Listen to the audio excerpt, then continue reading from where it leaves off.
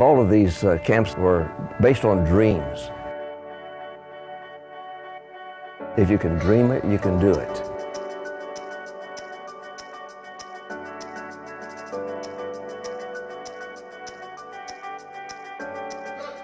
We've got a different world. Problems with people is not new. This gets the young people into a situation to where they can see what it's like to live the Christian life.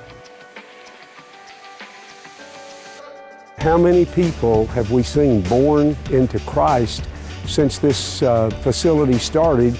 I can think of a couple of times when there came young people here that had hardly any clothing. One occasion was a young man that came in here that had some physical problems, and my head counselor happened to get a hold of his suitcase and found out that he had a pair of shorts and some socks. That's all he had.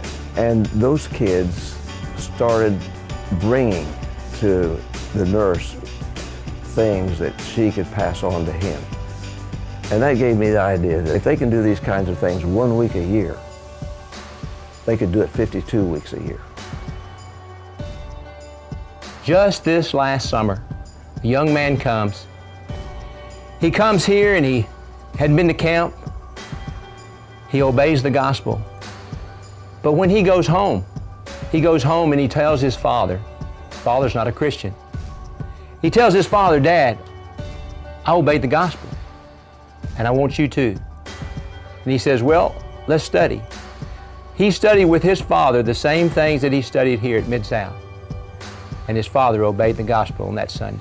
Heaven will only know of those who leave here, go back and obey the gospel because of Mid-South Youth Camp.